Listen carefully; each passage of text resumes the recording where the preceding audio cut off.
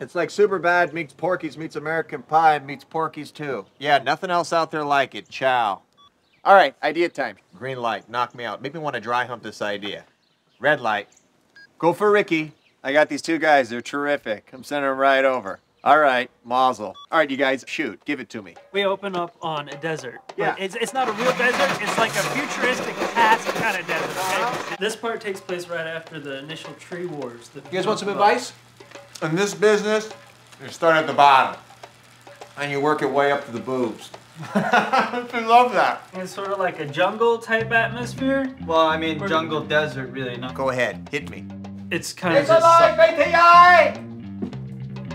I love water. Makes me less thirsty. Spicy cabbage? You like spicy food, look at you. We can totally be played by an actress. We keep it real. I said line caught, not farm raised.